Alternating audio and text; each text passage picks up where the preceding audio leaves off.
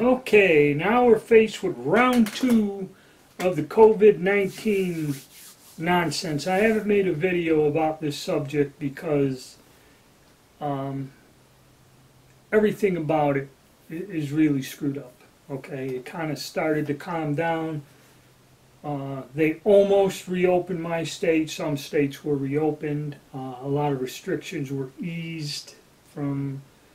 I'm in contact with people in Europe, and there's an individual down in Australia that contacts me, sends me messages every now and again, just talking. But we were warned that when the flu season comes, which is normal, it comes every damn year, the same time the elections are. Okay. So now, I guess a week or so, I haven't even been paying attention. I got so many crazy things going on. I don't watch the news anymore. Okay. So the governor, because, again, and it's a numbers game, they're going by the number of positive tests, number of hospitalizations, and the number of deaths. They said that, and then a percentage of infection or something, and they wanted under 5%. And I did something strange. I turned the news on today, and I haven't in a couple weeks, and I seen the only thing they're talking about is the weather and the huge spike in COVID, and it's all because you went home and spent time with your family and friends on Thanksgiving and all this other stuff, and it's up to where now it's 11% infection rate, and the highest numbers, Saturday and Sunday, the numbers went sky high and this and that. And I'm kind of wondering how the hell people, well, and then testing and everything else, and it's a disaster.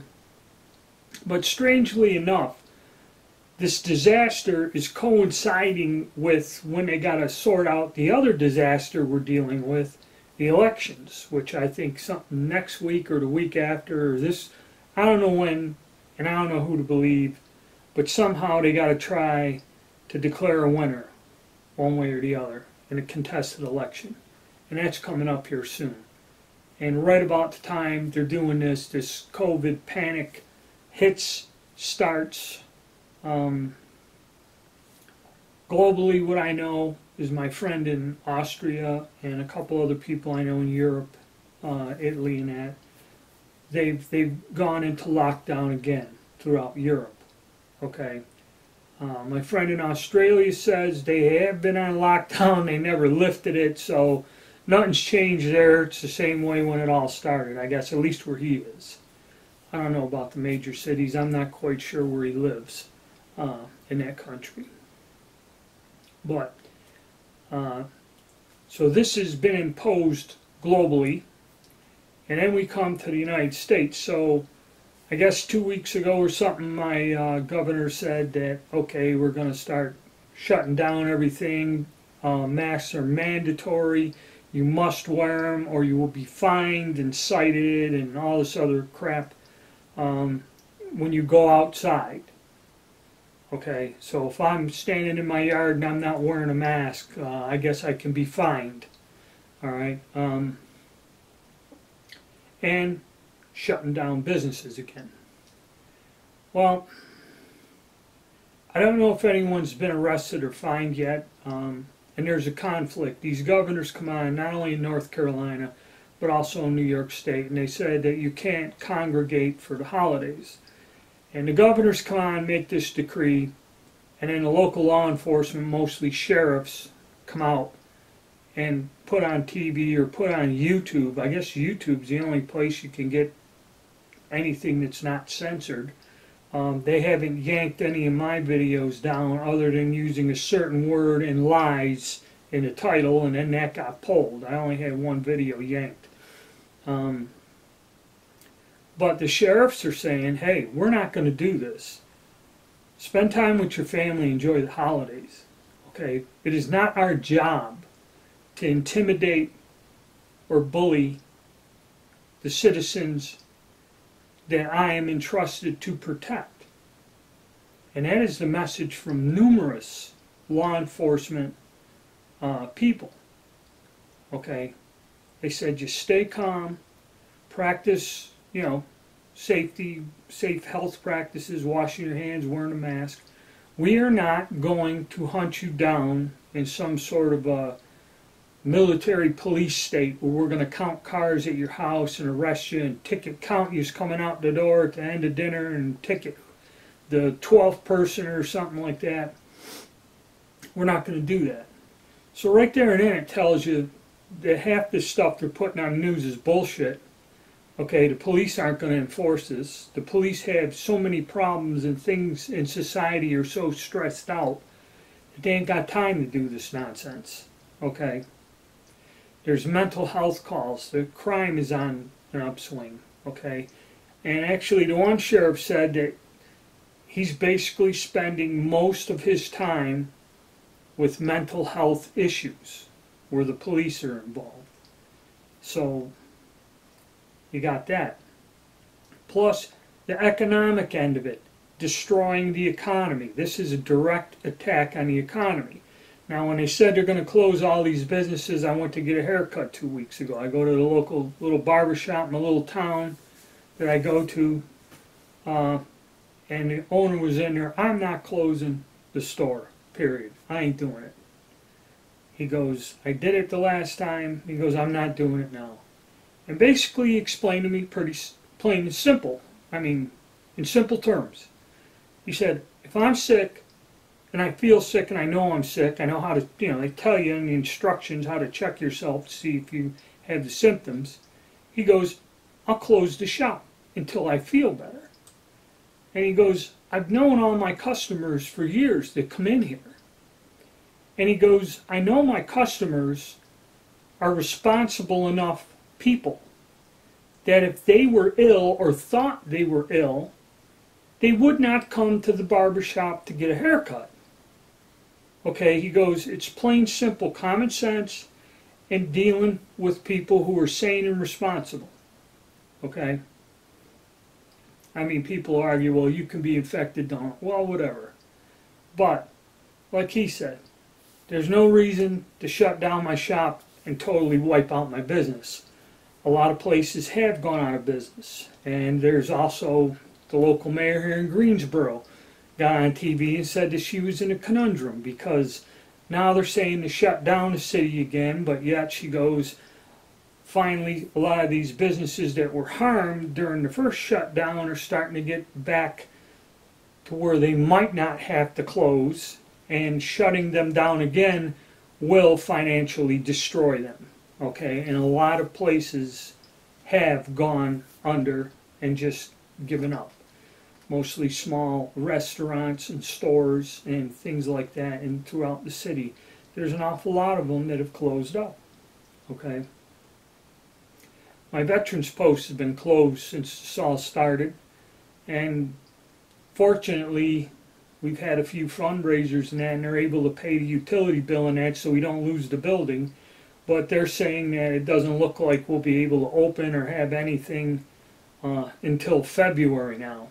Okay, so again, institutions, private clubs are, going under, but people try to get through, okay, and then this wearing a mask, okay, I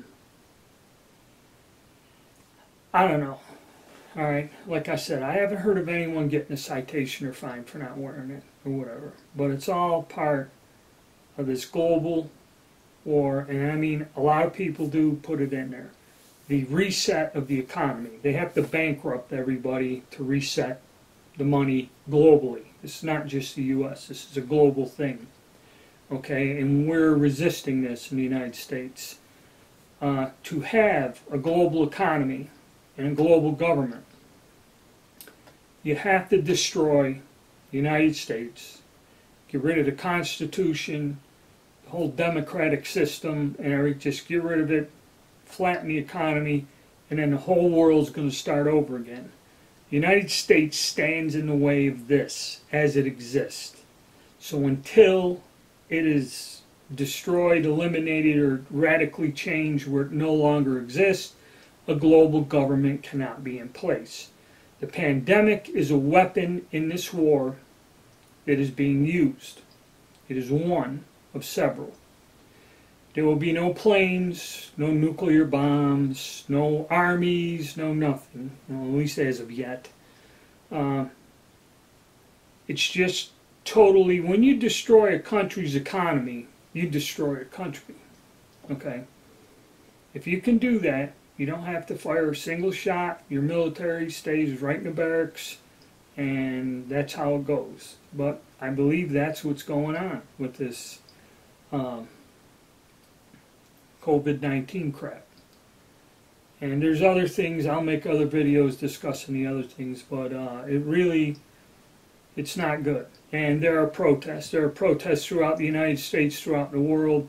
Nobody wishes to go into another lockdown again. People are refusing to do it, period. Okay? And you do not see this covered in the media. All right? Because it is thwarting the people who run everything that only want you to get the news, convince you that, you know, there is nobody against this. If you are against this or question this, you're wrong. And that's another thing. I've seen other little news snippets, again, on the internet, they're not on TV, where they're going to have foreign health officials issue a global mandate. And they're already saying that, you know, in the United States, don't care about what your laws or anything are. You do what you were told to do by the Global Health Authority and take your vaccines or lock down or whatever. You do what you're told to do, irregardless of your rights, this and that, and everything else. There have been some comments of that, where it's going to be not a law or a directive from any elected official in the United States. It will be a global mandate, a law or something like that that is globally enforced, and we must comply as citizens of the world. So this is getting, to me, it's annoying, and B, it's frightening that things are coming to this point. It's no longer a joking matter. Okay, so I guess the only thing you can do is hope and pray that, you know, enough people stand together in this country and in the world and put an end to this stuff. Okay, because it's one of the sneakiest ways. It's not a political organization, it's not a religion, it's fear of an illness, okay, is what they're using. And from whatever little reports slip through, it's all a scam, okay, in my opinion.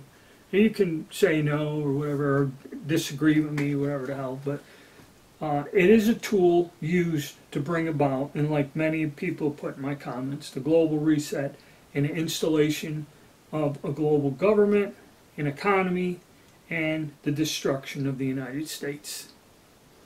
Okay, so stay tuned.